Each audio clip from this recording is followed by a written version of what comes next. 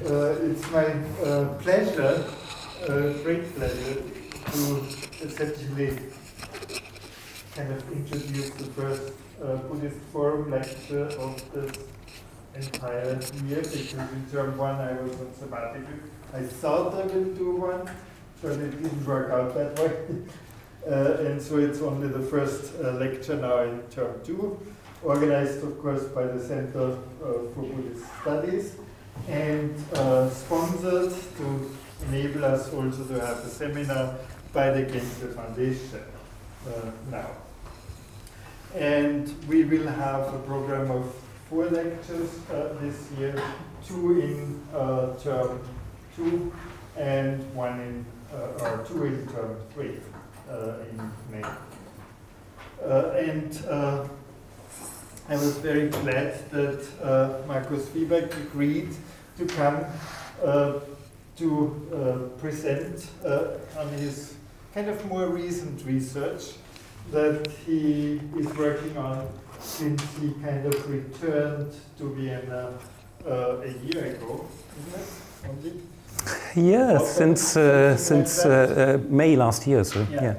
So he has actually studied in Vienna at the Institute of South Asian, Tibetan and Buddhist Studies at the University of Vienna. He has then moved to Heidelberg to work for the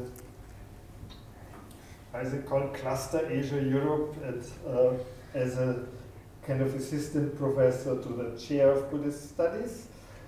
And his kind of research goes in different areas, of course, Buddhist philosophy, Tibetan intellectual history, much more about more recent Tibetan past, especially also Sikkim, things I don't know much about. But we essentially met again when he decided to return to Vienna to kind of continue the research of the Kanjur and Tanjur Studies project in Vienna. And actually he joined last year at a research trip that I organized as part of the Tibetan Buddhist monastery collections today, documentation to continue the work on the Namgyal Kanjur that will found like 2 years before, started documenting another year before that, and it's in this kind of general area that he will also present some of his first findings, I guess, today on that particular subject. Yeah, and it may be interesting for you to know Namgyal Kanjur is, or it's actually not a full Kanjur, it's just 2 sections, the Prajna Paramita and the Sūtra section, and we'll also plan a publication together on that, because he already finished the catalogue of it, more or less, did studies on its relationship to other canonical literature in the Tibetan world, and I'll study the illuminations of that Kanjur, because it's the earliest Kanjur, or earliest sections of Kanjur, that has an entire kind of iconographic program planned for it. And so it's the earliest example for that. And so I'm very pleased to have him here also to discuss our own project over the next days. And so without further delaying, he will talk about off the mainstream, tracing a network of Sūtra collections across the Himalayas, and that comes directly out of the Namgyal Kanjur, because one of the 2 collections is a Sūtra collection. Yeah, right. Welcome. Yeah, thanks. Many thanks for the introduction, then also a warm welcome to all of you from my side. I feel quite honored really to be able to speak to you at this special venue. And of course I would like to thank Christian for inviting me in the first place, and then also Emma for taking care about all these practical matters of bringing me here. As Christian has said, my talk will bring us to the high Himalayas, to different places, mostly to Mustang Dolpo, and also a bit to Ladakh. It will take us to places that are rather secluded, rather off the beaten track, so that kind of might be one way to interpret the first half of the title. There's also a more substantial interpretation to it, because we will be dealing with textual collections, specifically with Sūtra collections of a rather special kind. So these are massive textual collections. In that sense, they're also quite similar in scope to other collections, to canonical collections, to Kanjurs. But if we look at them more closely, they're also quite different in nature. In comparison to Kanjurs, what we call in Kanjur studies, the mainstream traditions of canonical literature. In order to make that point clear, I think I will have to start off with some more general background, with some more general explanations on Kanjur studies. And I think it will also be good to start off by explaining some of the background of our current research project at the University of Vienna that Christian had mentioned. So in this project, I've been joining Helmut Tauscher and Bruno Lenné. They actually have been doing research on Kanjur studies for the past 20 years in the framework of different research projects. All of them were financed by the Austrian Science Fund. And now we kind of started to establish a very loose umbrella term for this larger lasting interest, namely the Tibetan Manuscript Project Vienna. In the past, they've been working mostly in the Western Himalayas, specifically in Ladakh and Zanskar. And now with the current project, there's a shift towards the Central Himalayas. And I will tell you in a minute why that is the case. In the past, Helmut Tauscher and Bruno Lenné, they have been locating, digitizing, also cataloging quite a number of Kanjurs and canonical collections in Ladakh and Zanskar, right? And by doing that also contributed to preserving cultural heritage and the literary heritage of Tibetan Buddhism. So this is one aspect that's important, preservation, but then also making these important materials accessible, right? For that reason, then, a database has been created. The Resources of Kanjur and Tanjur Studies has been produced mostly by Bruno Lenné. And with the database, two things are important. First of all, it should make things openly available, right? Open access is important for us on a personal level. That's an idea we support.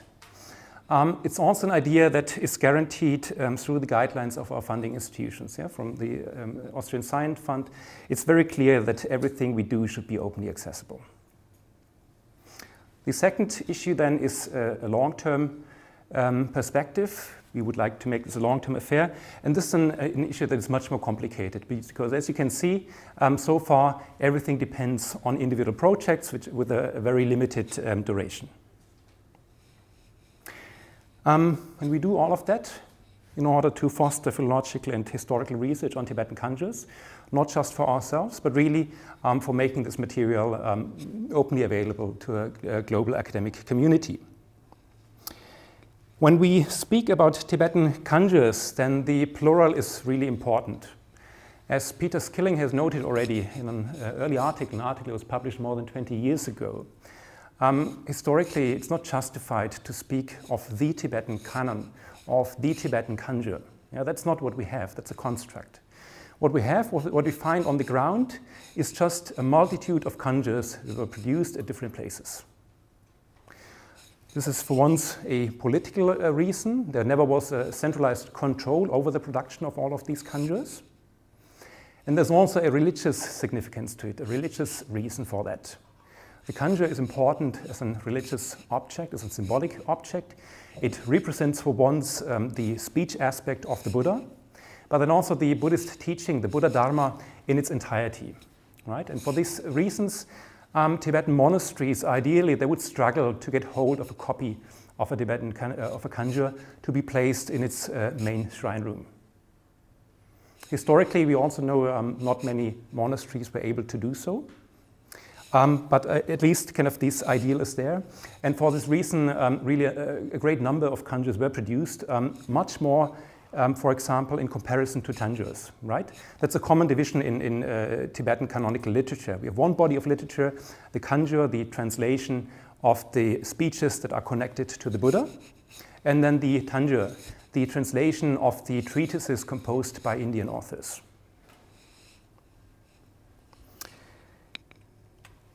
To illustrate the multitude of Kanjurs that we have, I would like to use this slide.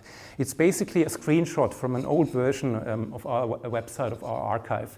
It's more than a year old. It's not correct anymore. It has changed in the meantime. My ambition was not to be very precise, but rather kind of to show you at one grasp how many Kanjurs we know of. Yeah? Currently, we know of something between 50 to 16 Kanjurs and major canonical collections. It depends, of course, kind of what we count as a Kanjur and what then is a canonical collection. When we look at all of these Kanjurs, and ideally in a kind of long-term perspective, we would like to include material information, detailed catalogs on all of these Kanjurs into our database. So from that is very clear, this is a very kind of long-term goal that we would like to achieve. When we look at these Kanjurs, when we look at their differences, and I think it makes sense to speak about their differences in three very rough and fundamental ways in which they are different. Yeah? First of all, in terms of which works are included or excluded in a specific collection. Yeah? There's also an issue of size. So historically, Kanjurs tend to grow. So kind of, first of all, what we had in Tibet were smaller domang collections. Domang literally translates as many sutras. So kind of these sutra collections we had. Later then they developed in something that Helmut Tausche called proto-Kanjurs. Major, bigger collections, but not fully structured. Fully structured Kanjurs then developed in the 14th century with the model developed by Bhutan Rinpoche, famous Tibetan intellectual that kind of developed this first systematic structure of a Kanjur that then took off and was very much influential over the entire Tibetan cultural sphere. Then the second difference is how these works are ordered, yeah? In which sequence they are placed in a specific collection, or how they form different subgroups in a collection. And then thirdly, and that's a much more fine-grained perspective, and it needs a much more fine-grained analysis, the differences on the level of the structure and the text of an individual work, right? All of these differences between the different Kanjurs, and also, of course, historical material that we find, for example, in the colophons of these collections, or that we find in historiographic materials, in namtas, in biographies, and so forth, have been used to kind of understand the historical development of Kanjurs in a large scale. And there's a very common distinction that is drawn in Kanjur studies to distinguish these different Kanjurs. There's a major distinction in the form of two mainstream traditions. So one is the Tsalpa tradition. That is actually the tradition that most of the Kanjurs that we commonly use nowadays, these belong to this tradition, yeah? Like the Derge Canon, the Peking Canon, the Chone, and so forth. All of that belongs to the Tsalpa tradition. That goes back to a manuscript Kanjur that was produced in the 14th century in Tshal Gungtang in Central Tibet. Then there's the other mainstream tradition, the Tempangma tradition. Also that goes back to a manuscript Kanjur that was produced also in Central Tibet in the 1430s at Gyantse. And then there's a third group, there's a third group, what we call a mixed group. It's basically a conflation between these two mainstream traditions, such as the Lhasa and the Natang Kanjurs. And then everything that you see below that is here labeled with these kind of regional tags, yeah? These are Kanjurs that are not well studied yet, and about these we don't know so much. But there's the basic assumption in Kanjur studies that for any Kanjur that we find, it's either part, or it's related, directly related to any of the two mainstream traditions, or if that is not the case, then it should be conceived of as something that's called a local tradition, a local Kanjur. So that's a term that was coined by Helmut Eimer, right? It should signify local collections that were produced at a specific place from local materials, and also had no further reaching impact in literal, in textual terms. They were not part of any larger textual networks. And this very basic assumption is the basic assumption that we question in the current phase of our research project. So Helmut Tausch and Bruno Lenné, a couple of years back, they noted some indications in scattered collections in Western Tibet that indicated that there could be a larger textual network that spreads out from the Western Himalayas and perhaps to the Central Himalayas. And that's basically what we do in the current project phase. We are trying to trace this network, and kind of the first findings of this project will be what I will be presenting today. Right. In order to do so, we need to locate and digitize and work on new collections. So we continue a bit with the work in Ladakh. We also work a bit in Bhutan. Here we're in a quite lucky position. We don't need to get there ourselves. But there was a project by Karma Punso in the framework of the Endangered Archives project under the heading of the British Library, under which actually many collections were gathered and digitized in Bhutan, and this material was made accessible, and now we can use this material. And then most importantly, we work in the Central Himalayas, and that's also the focus of my own research, in Dolpo and in Mustang. And here I'm also not alone, as Christian has said at the beginning. I was very lucky in summer 2017. Christian invited me to join him on this research trip to Upper Mustang. Specifically, we were heading to this monastery of Namgyal. It's located far up in the north of Upper Mustang, very close to the capital Lomantang, also very close to the Tibetan border. And in these areas, Christian was documenting different monastic objects, different monastic collections. And he noted already a couple of years back, so he was looking into all sorts of objects, yeah, into statues, tankas, musical instruments, but also into books. And he noted at this specific place in Namgyal that there's important collection of about 200 old Tibetan books. He made a first documentation of that. And among these volumes, there is one strata of texts, 43 volumes, which is significantly older than the rest of the textual material. And Christian, he noted immediately the importance of this material, and he started slowly digitizing it. And then in summer 2017, we were kind of able to digitize the entire material, meaning digitize every single folio of these 43 volumes. Right. That's a sample manuscript of this collection. I don't know if Christian has showed you samples of these before. You can see immediately why an art historian is interested in this kind of material. Yeah? They're really immensely beautifully illuminated. We find illuminations on every first folio and every last folio of every single volume. So for Christian, this provides him with a rich body of art historical material to work with. I should also say that in stylistic terms, all of these volumes are quite similar, right? Then of course, I look at this material from a different perspective. For once, I look at this from a manuscript studies perspective. And secondly, also from a Kanjur studies perspective, looking into the contents of these manuscripts. And I will start off, first of all, discussing some of the manuscript features of these volumes. One of the immediate gains of doing this is that it gives us a clear estimation where to place these manuscripts in time. And this is important because we have otherwise no material, no historiographic material that would help us in this regard.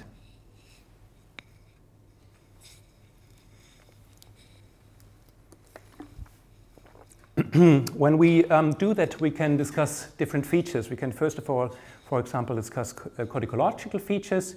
We can, for example, look in which way these folios were numbered, yeah, and the system of pagination that is used in these manuscripts. then I don't know kind of how many of you are Tibetan studies people and kind of, you know, if you could immediately understand what I'm talking about if you can't read the Tibetan, but I hope it will be clear nevertheless.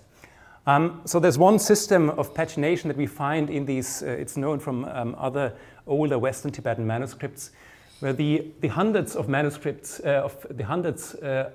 that are written on the margins of the folios are indicated through signs of crosses or X's. There's one system that you find here.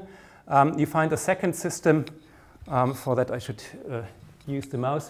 You find a second system where the hundreds are also indicated through a subscribed letter under the volume letter that also indicates the hundreds. This is a very specific system. In other studies, there's a study by Christina Scherer-Schaub, who studied older Western Tibetan manuscripts. She came up with a certain typology. This would be in the system, it would be type 3A and type 3B. It's really something that kind of, you know, gives us, in comparison with other manuscript collections, it gives us a clearer estimation of the time of these manuscripts. We also find a certain way of ornamentation that is found in these manuscripts. You find these older forms, archaic forms of ornamentation on the top of a page with this single wave. It's called a goyik or yigo, so a letterhead basically, that is found in there. We find also something, you find an element that looks like an upside down heart. If any of you has seen something like that ever before, I would be quite curious, because I've not seen that before in any of the other manuscripts I looked into. I think it's clearly not a heart, it's just a similar shape, but it's upside down.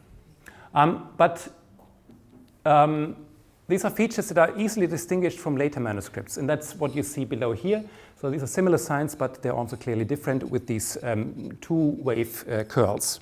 Right? And these are taken from the same volumes, but from manuscripts that were replaced at a later time, and this is very clear.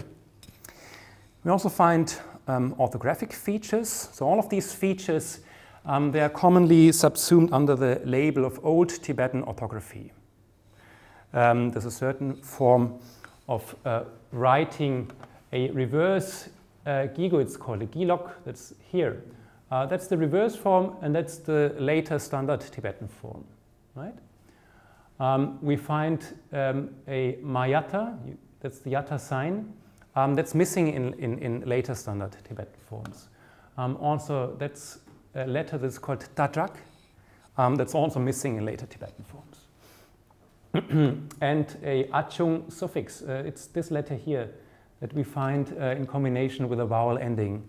It's only found in this early strata of texts. And you can also see, of course, that kind of these earlier forms and these later forms are just placed next to each other. I think most decisive in determining the age of the manuscripts are paleographic features.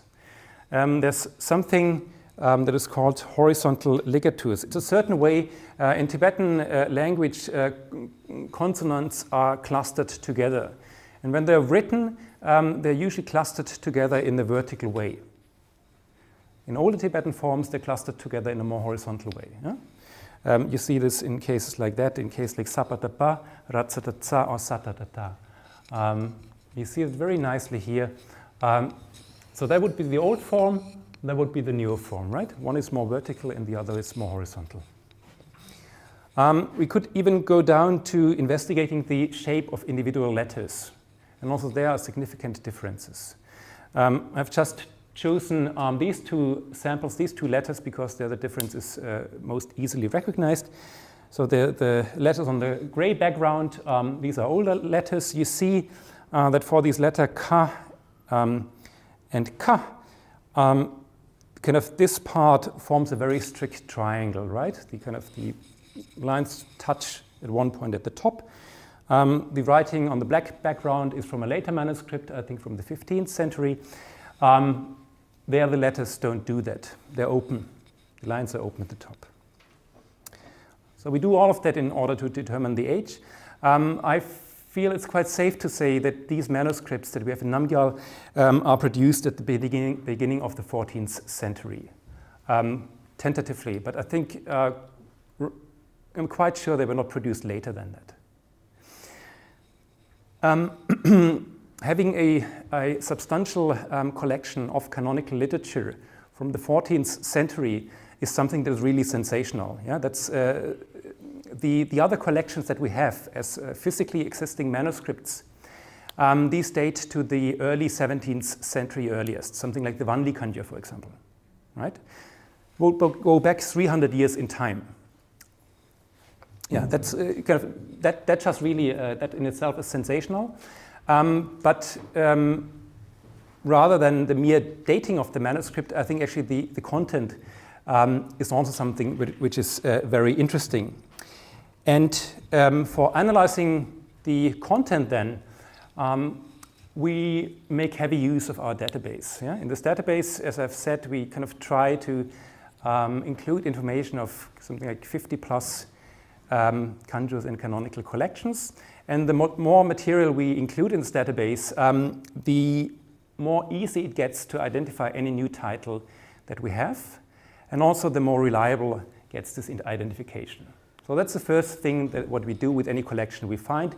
We identify the text via the text titles.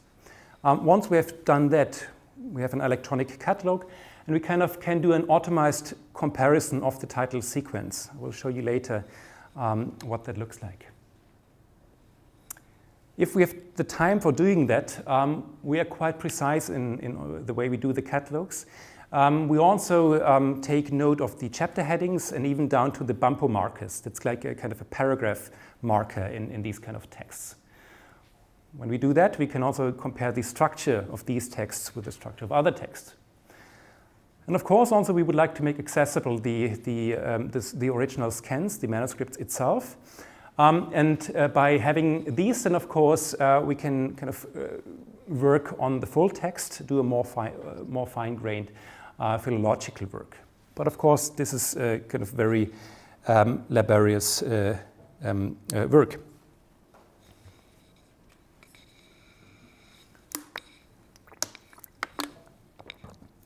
Having done that for these 43 volumes in Namgyal, I can say that what we have in Namgyal roughly looks like that, right? We have basically two sets of texts. One is a set here in blue that's called in Tibetan Bum.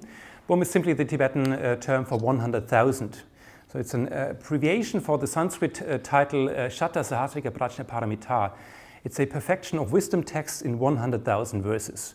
And as kind of this number indicates, it's a huge text. It spreads out over these 14 volumes, and it's more or less complete. And every single of these volumes has something between 300 to 400 pages. Right. That's just one single text. In terms of comparison, therefore, it's not so interesting. The other part of the collection is much more interesting. It's labeled as Dode, literally translates as a Sūtra collection. It's structured in 30 volumes, according to the 30 letters of the Tibetan alphabet. We have two volumes that are missing, volume 16, volume Ma and volume Ha. These two in gray, these are missing. The others are more or less complete. We have one duplicated volume, volume 8. But here the duplicated volume and what we consider the original volume, these are quite similar in content. But one volume is a bit more damaged than the other, and we assume that for this reason it was then exchanged. In these volumes then, and for the Sutra section, we have something between 300 and 350 folios per volume.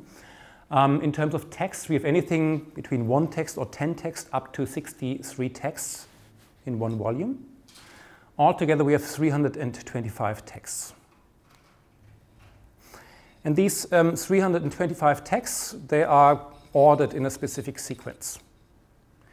And once we have this catalog, we can compare this sequence with the sequence of other textual collections. That's actually a method that was developed by Bruno Lenné a couple of years back when he was investigating the contents of different Kanjurs. And that's a method that I find quite useful for various reasons. It works like that. So we do an electronic comparison. The first thing we get is a comparative table. This table is then rendered into a graph that looks like that.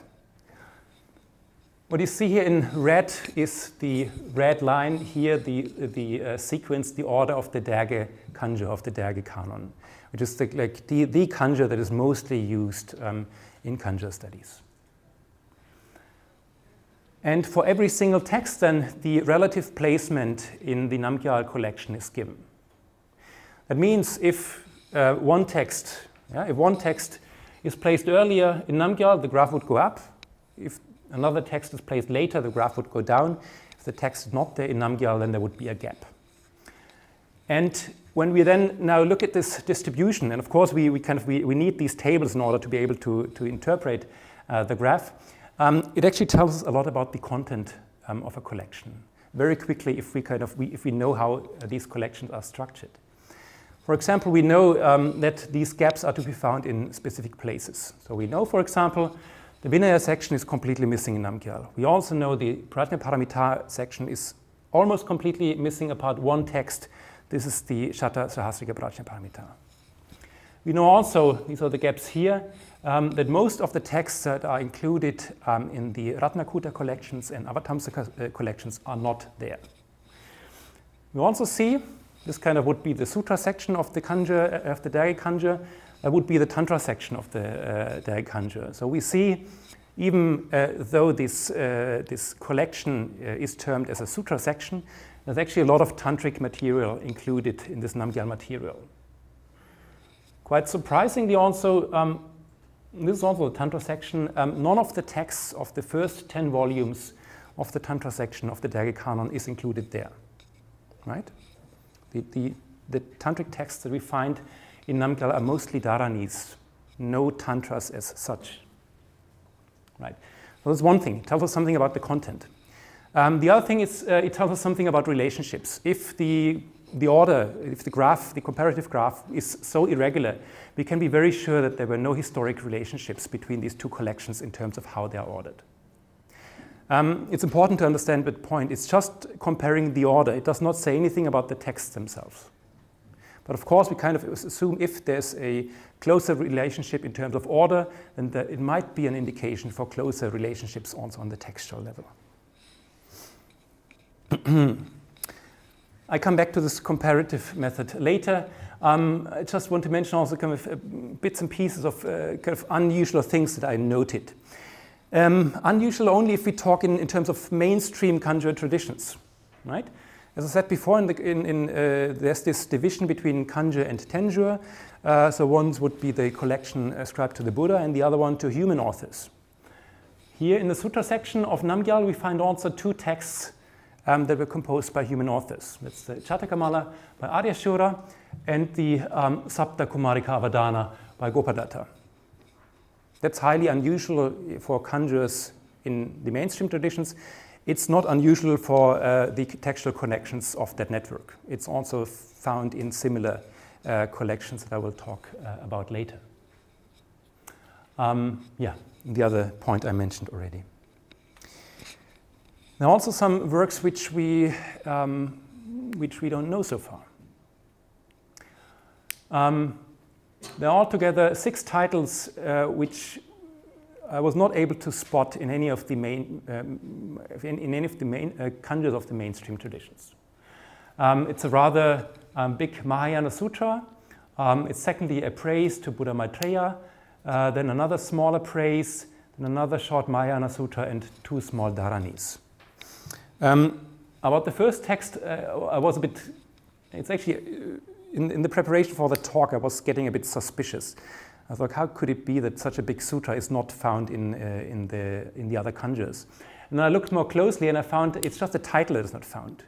I checked for the text, a rather similar version is actually found in the Derge Canon. They're listed as text number 134. But it's listed under a completely different title.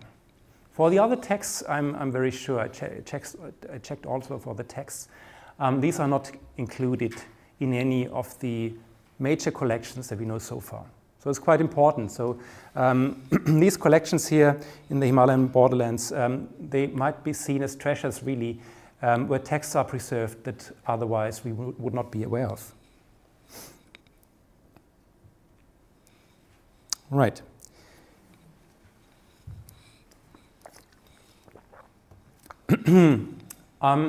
So we could kind of play this comparative game.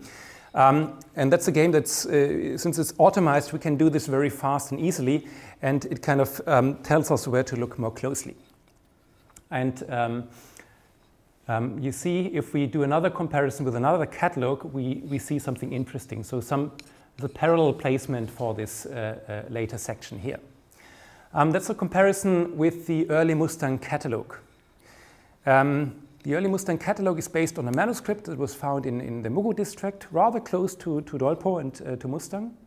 It's also found, at least a fragment of it is found in the Namtar of another rather famous figure. It's found in Namtar of Ngorchen Kunga Sangpo.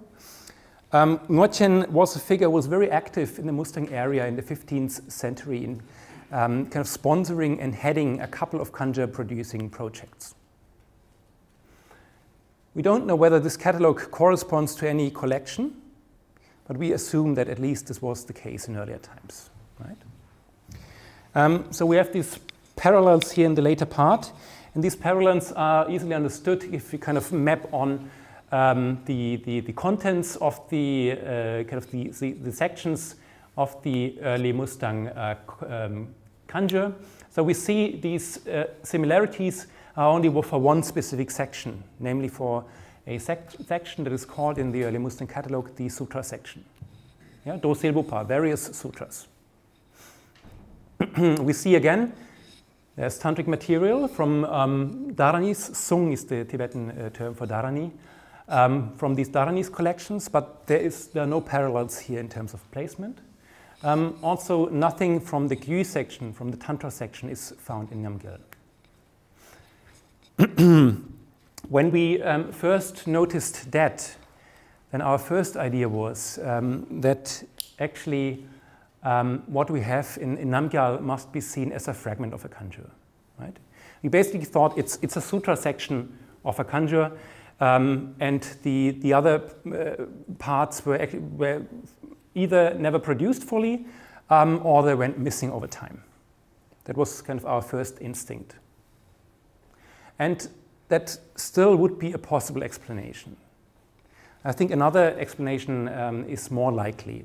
And that has to do with rather recent findings, with findings from another expedition to Dolpo in last summer, in summer 2018.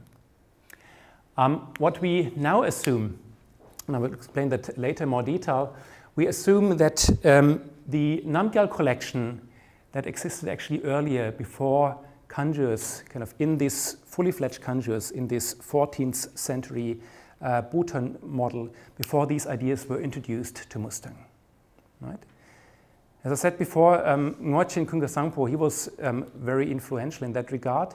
He came to this area in the 15th century only.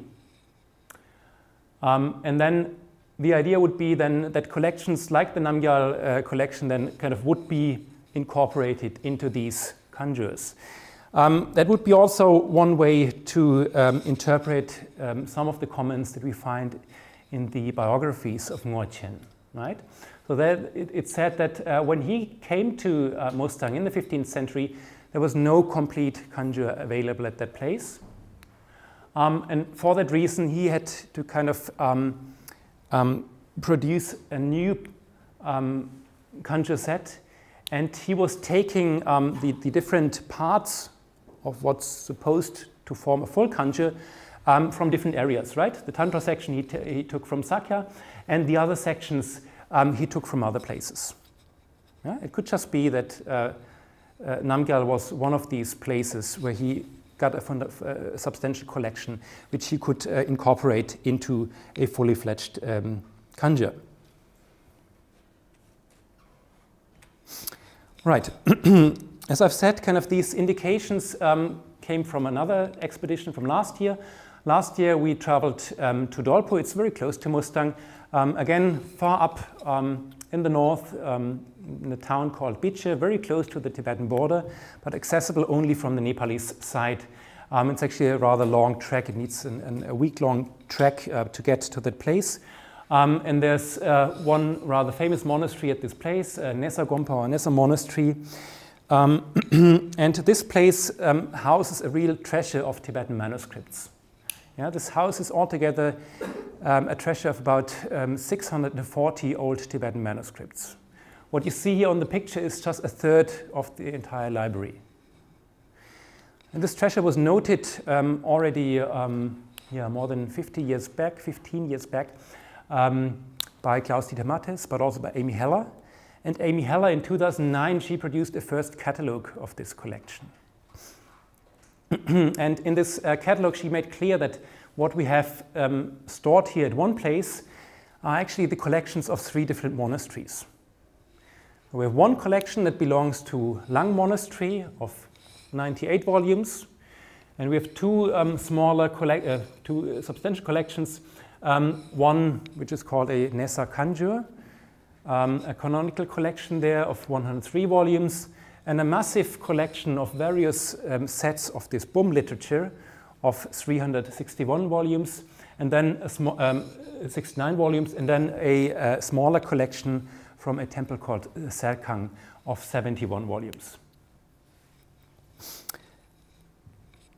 In 2013 and 2014 then, the RKTS project approached the head lama of that monastery, and he was asked if he could provide a photograph, a scans of a canonical set from that monastery.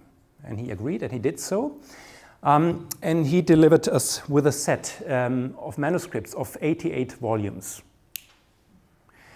And it looked roughly like a Kanjur we know from the 14th century in this Bhutan model. What he did, however, and that's something we noted only when we traveled to the place and spoke to the Lama, what he did is that he had this model of a Bhutan Kanjur, of a fully fledged Kanjur in mind, and then he chose from all of these volumes at his disposal to create such a Kanjur, right? So in historical terms, it was a completely artificial collection that never belonged together in itself. Of course, also all of these manuscripts are historically close related, but they never formed this single collection. But this is something we noted only when we were there at this place. But then we noted among these volumes that were photographed by the Lama, there were some volumes which clearly pointed out that there are some connections, some structural setup that looked very similar to what we have found in Namgyal. And all of these volumes were coming from one single collection, and this was the Lang collection of 98 volumes. And then last summer we digitized this entire collection completely. About 25 volumes we had already, so we digitized the rest of the collection.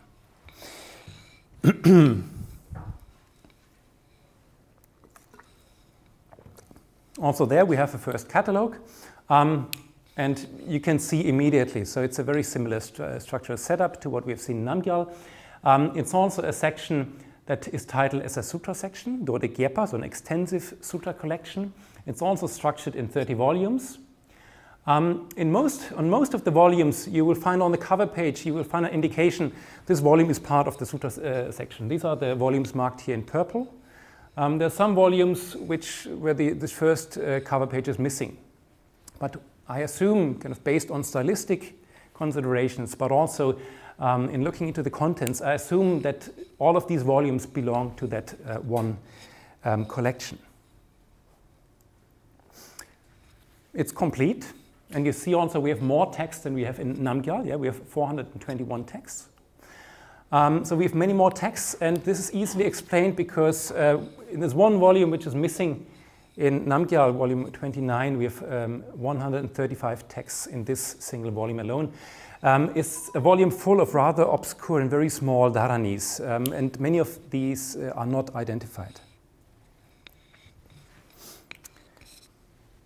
We see the same parallel developments if we do this automated comparison. Yeah, we see very significant parallels in the order. You can also see that individual texts are placed differently, or you can also see that individual volumes are placed differently. But over and all, there's a very clear connection.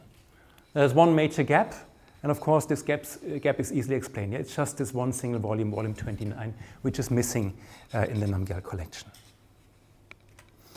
can also do again the comparison to early Mustang. We see the same parallel in the Sūtra section, and we see again that just the Lang collection is richer in textual material, and all of these additional texts are coming from these Sungdu and Sungbum, from these Dharani sections.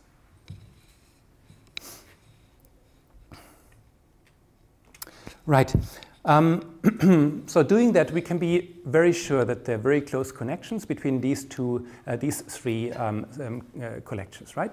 Namgyal, Lang collection, and also the early Mustang catalog. What we also know is that there are equally close connections to other collections in Ladakh. Yeah? This is something that was investigated in earlier times already by Helmut Tauscher and by Bruno Lenné. There are a couple of fragmentary collections. For one, at Hemis Monastery, and the other place is at Basco. I will not kind of discuss any of that in detail, but just kind of to show you at one glance again that you see there are these important parallels in terms of how these collections are ordered. Helmut Tauscher and Bruno Lenné, they have written an article about that in 2005, but they of course were only able to speak about these collections and not about this new material from Namgyal and Lang. Right. Kind of slowly I would kind of like to come to an end, and for the end I would like to come back to the question I started discussing earlier, namely the question really whether what we find here, what we found in Namgyal and in Lang specifically, whether it's possible to conceive of that material as being fragments of Kanjurs, or whether really this should be seen as kind of forming an independent form of canon, or kind of a different form of canon that we simply were not aware of. And as I said, I tend much more now to the second option, and I do so based on a closer investigation of this material from Lang. So you remember at Lang we had 98 volumes. It's a very conspicuous size of volumes, number of volumes in Kanjur terms. Most of the Kanjurs we know of, they contain something about 100 volumes. And that also was the first instinct. We expected to find a Kanjur there, or a fragment of a Kanjur. If we now look more closely, no Kanjur will emerge. There is no Kanjur to be found there. What we find instead is a clear focus on these two elements, on Sūtra volumes, door volumes, and on Bum volumes, on Prajna Paramita sets. So of these 98 volumes, we have 61 Sūtra volumes. Before I've just spoken about this one single set, the set here in the middle, yeah? There's one set which is complete of 30 volumes. It's called Dorikepa, and I roughly place this in time, tentatively, really in the 14th to the 15th century. Well, and also we have one set which is earlier. It's just a fragment. It's 6 volumes that could be produced something like 50 to 100 years earlier, I think. And then we have another set, and that's almost complete, of 25 volumes. And these volumes, these actually have been produced over a longer stretch of time. So they were, all of these volumes, or most of these volumes, were donated by individual sponsors. And I would say they were produced something between the 15th and the 17th century. All of this dating is really to be taken with more than a grain of salt. I'm pretty sure about the relative dating, though. And also, while kind of it looks like a very strict division between these 3 sets, on the ground it's much more messy. Yeah, we see that individual folios have been exchanged between these different sets. But I think it roughly looks like that. And then the second focus we have is on these Bum volumes. We have 23 Bum volumes. They are even more messy than the Sūtra volumes. My guess is they are from at least 3 different sets. It could be even more. And again, kind of being produced in a spectrum between the 13th and the 16th centuries. And then other canonical material we find there is actually quite limited. There are only 13 other volumes which are other canonical materials. There is one Gedong, one Ashtasahasrika Prajnaparamita volume. There is one Doksung, one Sūtra, one Dharani collection. There are 4 copies of the Vajracchedika. There are 2 volumes which are labeled as gyur or as tantra. And there are 5 volumes which are also Prajnaparamita literature. And this is important, among these 13 other canonical volumes, most of them have been produced much later than the Sūtra volumes. So most of them are something past the 16th century in terms of production. And also 2 non-canonical volumes, one Tsenbum volume and one Namta, one biography. So the point really is here, when we look at the Lang collection then, that there's a clear focus only on these 2 aspects. Sutra volumes or sutra sets and Bum sets. And this is the same focus, it's the same structure that we found in Namgyal. It's just that. And interestingly, we took just a very brief look at these collections, but there are 2 other places. One is She Monastery, also in Dolpo, and another one is a private collection in Saldang, also close to this area in Dolpo, where we find very similar collections. Collections that are made up entirely just of that. Sutra sets and Bum sets.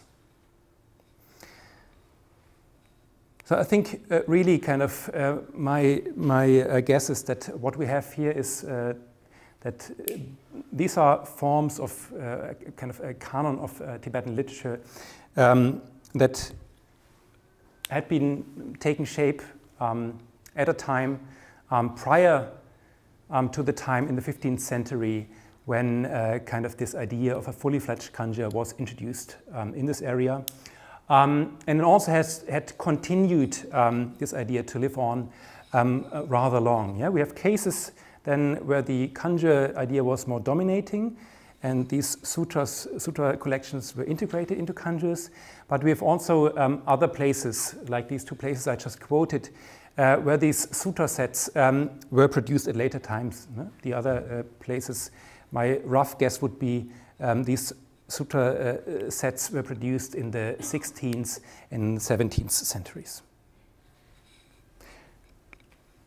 All right, kind of in terms of a conclusion, let me just kind of provide you with a very brief summary of the main issues.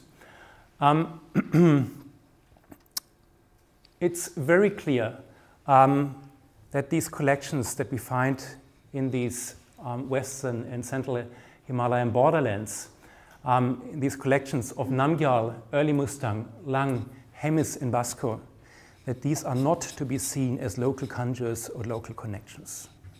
But really definitely they are part of a larger textual network that stretches out between Ladakh, Dolpo, and Mustang. And that's a rather extensive geographical area. I talked about these connections mostly in terms of structure and showing you all of these comparative graphs. We could do also a more fine-grained textual analysis. Well, that's something that's actually much more boring to talk about. But we did this, at least we probed into that, and we're also quite safe to say that we find similarly close connections also on a textual level. So this we know for sure. But there are also a couple of open questions which we would like to understand in a better way. And this is, of course, how these collections, we know they are connected, but we don't know how exactly they are connected. We know how to roughly place them historically, but we don't understand exactly kind of how to trace the textual relationships. And of course, this is something for which a systematic analysis would be one way of solution. So that's something I think eventually that we or someone should do. Then the other issue is that we have to see which other collections could be connected to the network.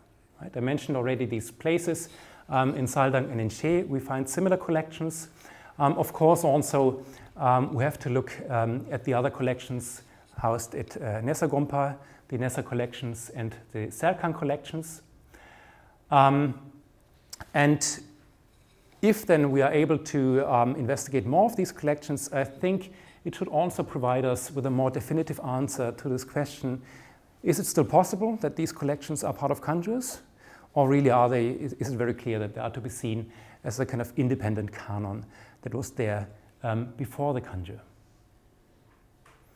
And then lastly, we need to investigate the relationships between this textual network, the Western and Central Himalayan network, and then the Central Tibetan mainstream traditions, the texts of the Tsalpa and Tengpangma group. And there's one interesting study in that regard, a text critical study of the Manjushri Vihara Sūtra. It was done by James Apple in 2014. And for that study, he compared, I think, 22 different Kanjurs, textual witnesses of 22 different Kanjurs, and used also material from Hemis and Basco.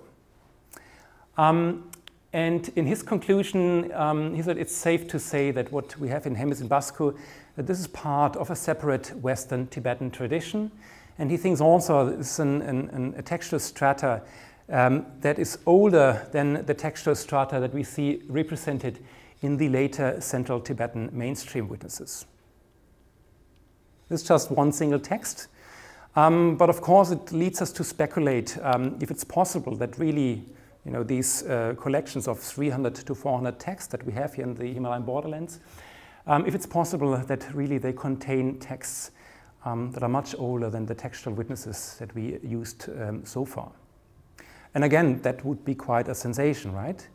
But again, that's something we can speculate about that, but more research needs to be done in order to verify or to falsify the speculation. Right, and kind of with these kind of thoughts, I would like to conclude. I thank you very much kind of for your patience and listening to all of that. And really, I'm very curious in hearing your feedback and hearing your ideas on that. Thanks.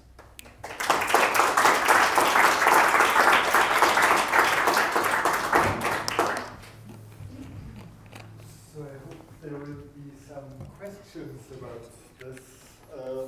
I thought one thing you could try to kind of summarize a little bit is the relationship of the printed versions to the handwritten ones. Because I think the important aspect is that these are all handwritten, but of course not all the ones that we have listed are handwritten. You have what? You mean the ones we digitized newly, or the ones kind of all of them? Kind of just to give an idea that what's the difference in terms of methodology or relationship. All right. Because obviously it's an easier way, or once printing comes in, I think Tanjur studies changes in a way.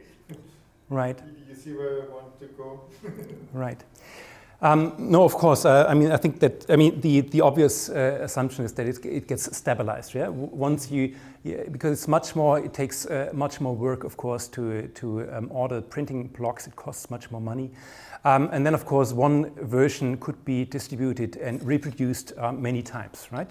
So, kind of with the usage of printing technology, of course, that's kind of a major stabilizing factor in Kanjur studies.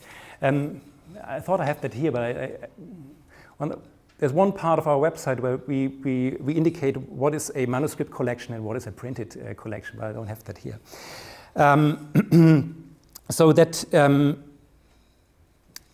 as I said, kind of this could explain texture variation, which kind of could be bigger here in these borderland Kanjurs, right? Which were really, until recently, written by hand, right? I mean, they had paper making technology and everything quite sophisticated, but printing technology then was introduced much later in these areas. Questions?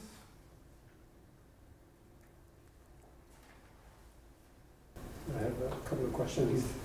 On the subject of very ignorant about all of this, but two things in particular. I mean, talking about handwritten collections and manuscripts, the first question would be, is there any evidence of, how to say, similarities or dissimilarities in terms of layout? So leaving aside the contents, what was exactly in the collection, but for example, the way that the page is presented, number of lines and this kind of thing. Because I'm talking from a Chinese perspective, for example, there was some kind of regularity in terms of how many columns and how many characters per column and this kind of thing, right? So even when the collection would be different, you could see that there was some kind of pattern behind, you know, the idea of how a book should be considered. Do we have anything like that here? Right. There's actually there's one interesting study that should be published in a Brill volume rather soon by a Chinese, I think a Taiwanese student. I think his name is Shenyu Li or Shenyu Lin. I can't remember clearly. But what he did is he did exactly that. He investigated kind of the format and the layout of different Kanjurs, printed Kanjurs actually. And it was quite interesting because I think no one ever did this before. And kind of the stemma that he developed from looking into that was pretty similar to the stemma that we have kind of from a text critical analysis, from a philological analysis. So that really is interesting. What I noted, kind of, you know, I was talking about kind of rather fine-grained textual differences. So basically what I did is I take note whenever I find something weird when I do a catalog. And I kind of, I try to see if the same weird thing is found in other catalogs. And there you find also these kind of similarities. There would be a break off in a page. There would be a paragraph break, a different design on one single page. And you could find these also kind of, you know, you could see this mapped onto other collections, which, you know, there's no other explanation than really that has been done by copying, right? I mean, there's no other logical explanation for doing that. We find rather down to something kind of corrections, spelling mistakes, miscounting of individual chapters, something like that. So all of that is reproduced, yeah. Yeah. My other question, if I may, was about, is there any particular reason that you can think of why the Vinaya is apparently less represented in this particular collection? Or like the so-called mainstream? I think one immediate guess would be it has to do with kind of the institutionalization, not getting the word, kind of, yeah, the kind of building up of institutions, yeah, that one would assume that in this area that institutionalized Buddhism was not so strong that in other areas, right? And for that reason then the Vinaya, kind of a monastic conduct, a monastic law, was not so important than in later times. And that's also quite interesting, really kind of in Mustang, right, in that area, kind of this major monasticism takes off then with kind of beginning of the 15th century. And of course, then that's when, you know, these patrons from Central Tibet were invited, like Ngorchen. You know, they build up these monasteries, but also they bring in these intellectual ideas. And with them, they bring in these other textual collections, like the Vinaya. So you don't think it's possible, perhaps, that the Vinaya was there orally? They didn't want to put it down in writing? That I think kind of, that the Vinaya was transmitted orally, that I think can be excluded. I'm pretty sure about that. It still could be that there are other collections that were there in these places, but there are no traces of them, right? It could be, of course. Yeah.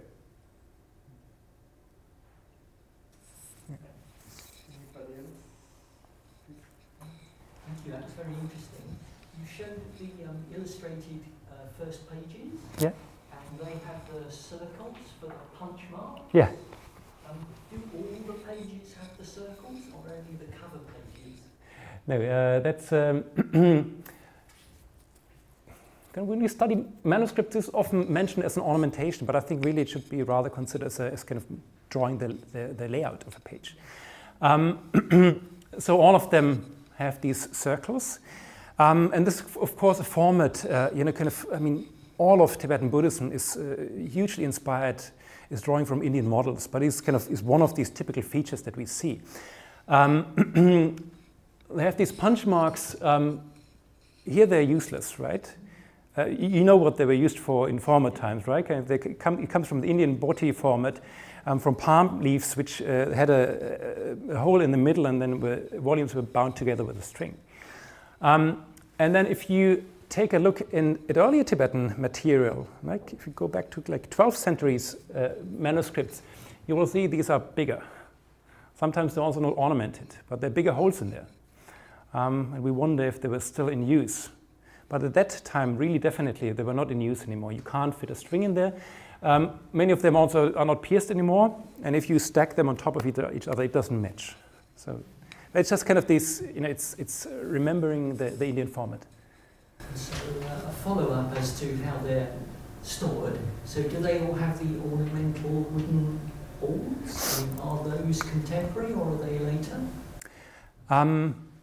They have them, but then it's difficult to say kind of which, there's also an exchange of boards, because as soon as you open a manuscript, you can exchange these things. And actually, Christian, you will do research on kind of which board belongs to which volume, right? The boards were actually mixed up, which is a certain problem, but of course, since we have a huge collection, there's no way around that there must be boards that belong to that collection.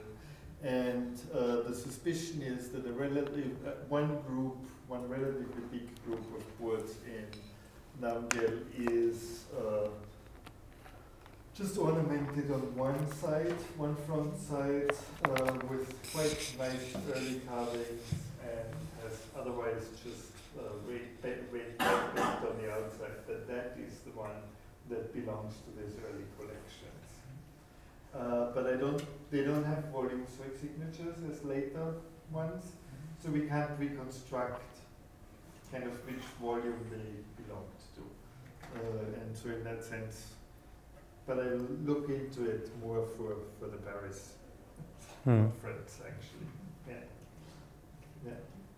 Please.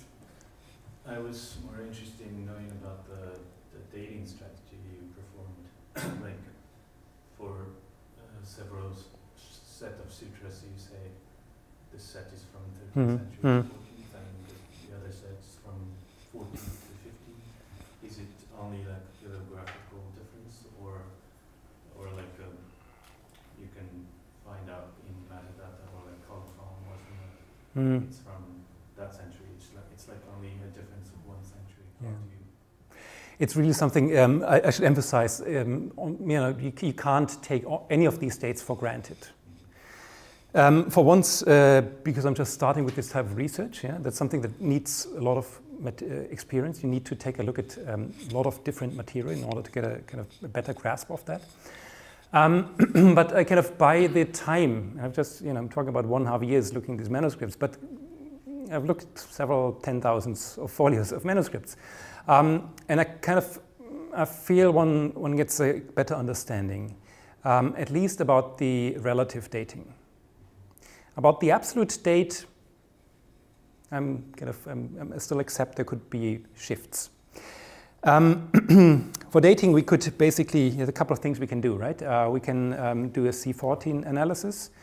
That's something we have not done so far for various reasons. One reason is, of course, because it's important, religiously important material that we document on the site.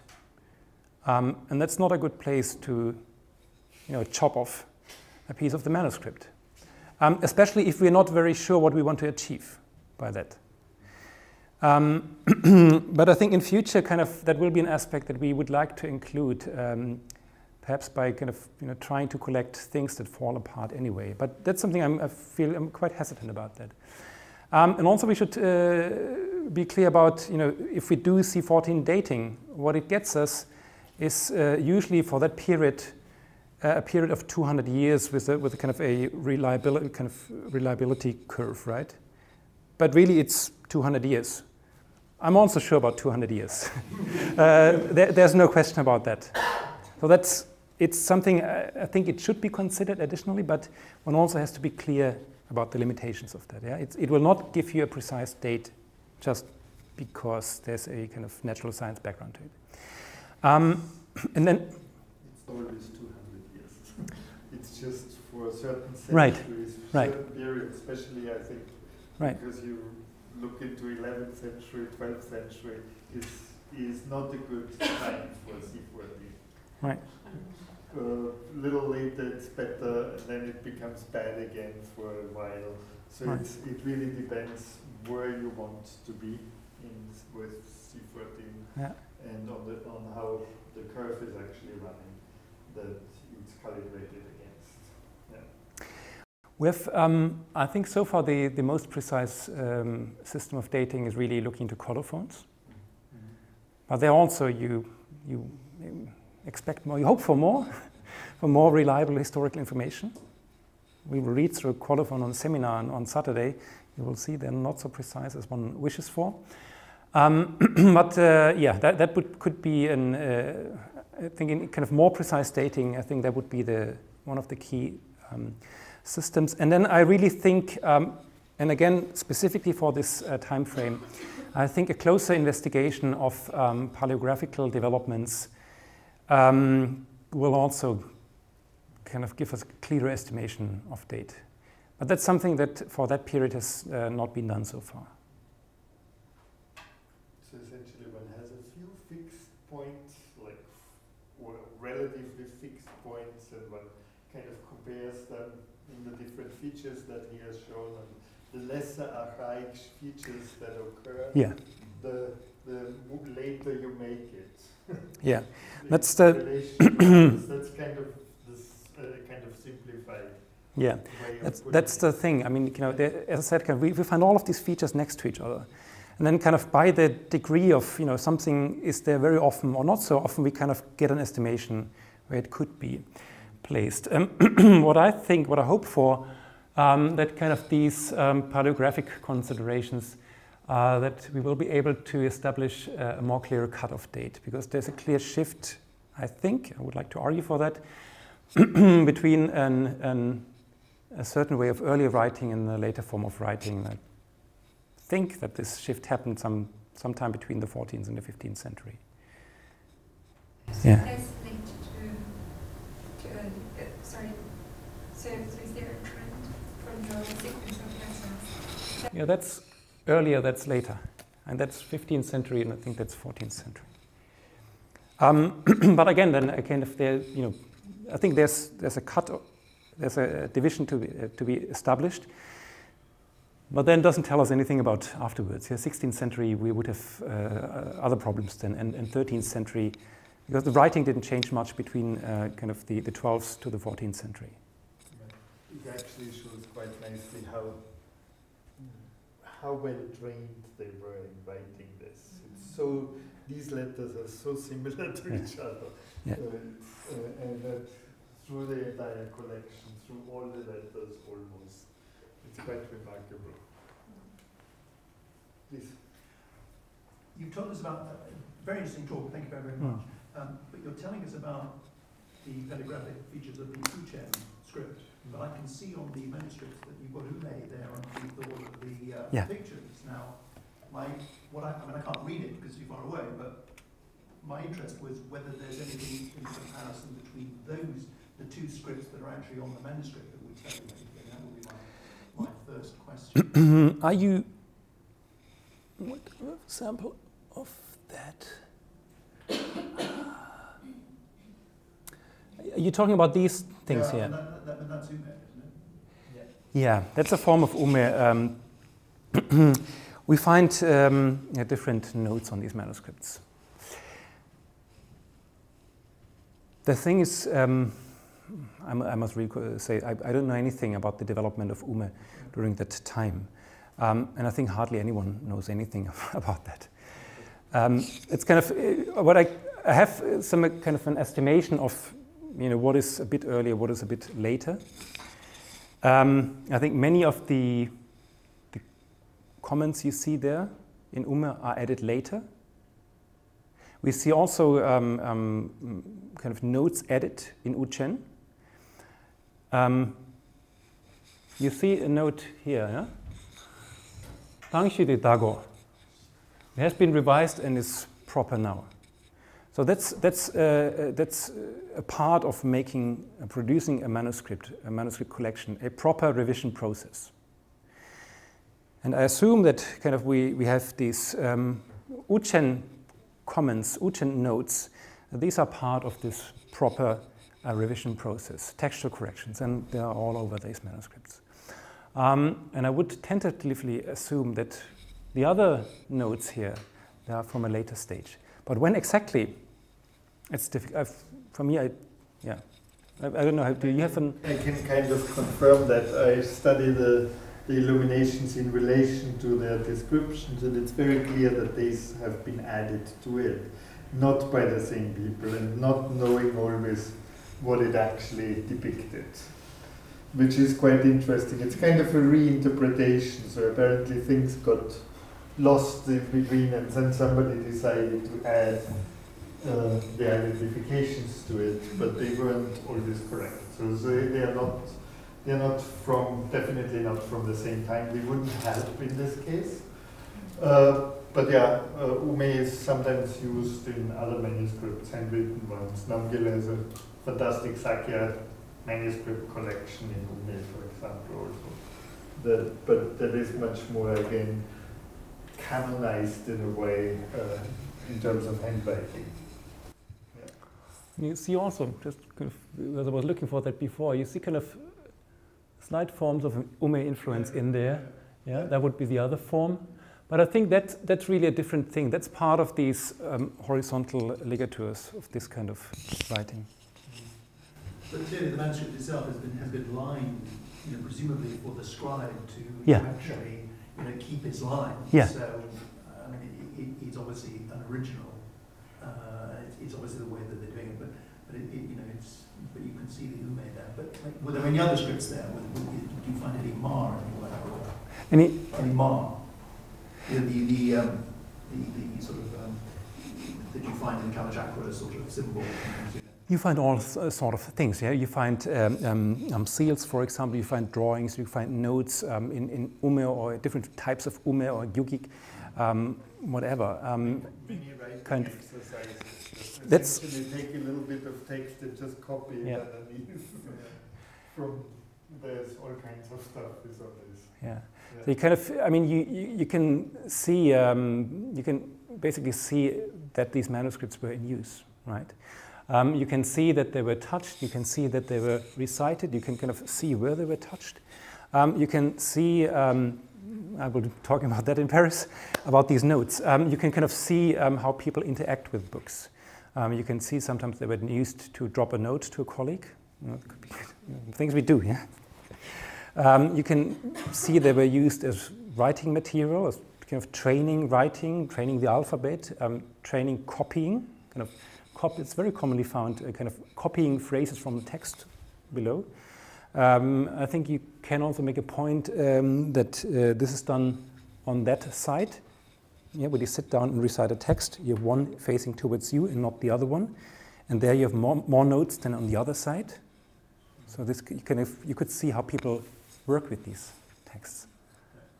Related to that, I have another question. If you look at the pagination, before the pagination, there is sang in this case, which is an abbreviation of the title, which starts with Bakpa, Sang, Ye, and so on. Yeah. So they use the first one or two syllables from the title to indicate on the margin which text you are in, which was, for me, when I started kind of cataloging that, was extremely useful because I could just check for that mark.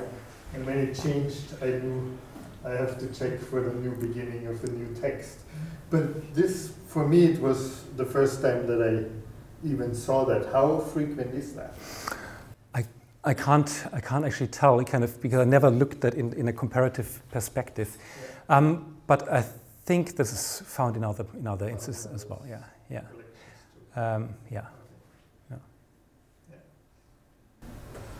One last question before. It's more of a comment. Yeah. It's interesting that you said that these texts show signs of being used quite considerably.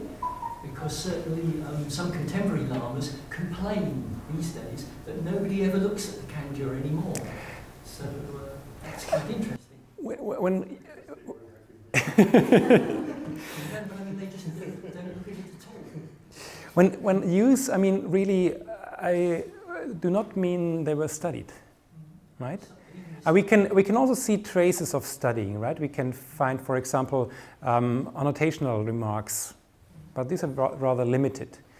But rather, I think they were used in a ritual context, of reciting these texts. So it's usually once a year that they recite the entire thing, but that's it. And sometimes in Mustang they also carry it around the village to protect the village. That's essentially the two main usages of these collections. But what I find interesting, especially about the question of if they are distinctive collections, if we look at whatever the historical information that we have from the West Tibet, early Puranguga kingdom and so on, is that they, besides establishing the temple, they established, or they had certain text corpuses copied. And they had they listed in a way as if they would be independent. And so the question is, how much does that relate to that habit that essentially when you found the temple, you have to also have the word of the Buddha there. The minimum is some prajnaparamita, some boom. And then if you have more means, of course, you may add to that. Yeah. I mean, also these findings, where we have clearly collections that are different from Kanjurs. These draw new light to these Western Tibetan collections, right? For example, in Basco, we know there is one Kanjur, but it has been compiled as a Kanjur only in the 20th century. It was separate collections before, right? So only then the Kanjur idea became so strong that people would piece that together. So one could, of course, also try to undo that again to see which pieces were there before. Okay, thank you very much. Thanks.